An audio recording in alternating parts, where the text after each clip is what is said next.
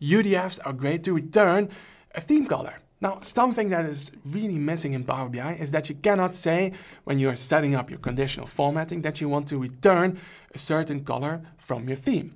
But what you can do now is create a UDF that contains all of the theme colors. Now, let me show you what I mean and how to set it up. Let's go over here first to View, and then we can go to Themes, customize the current theme, and here we have all of the theme colors.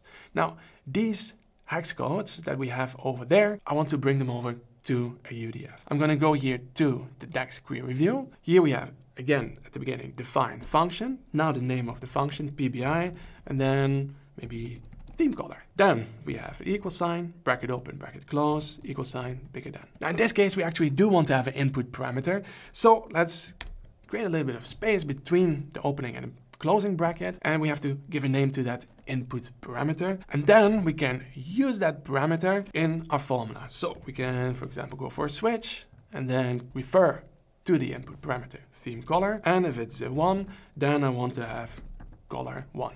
Now, color 1, instead of writing it like this, we are going to need a hex code or RGB code. Now, these are exactly the colors from the theme that I want to bring over, so let me do that quickly. Now for that input parameter, we can also be a bit more specific by defining the type, subtype, and how we pass that parameter into the function. Now let me show you. Put 2 colons, 2 dots, after the parameter name, and then we have the main type. Now let me show you in the documentation. They are any val, scalar, or table. Now in this case, we have scalar. That can be either integer or text. So you see I have also text options there. And then how we pass that parameter into the function. Does it need to be evaluated before or inside of the function? Now, in this case, before val, which is also the default. Default is any value and val as passing mode.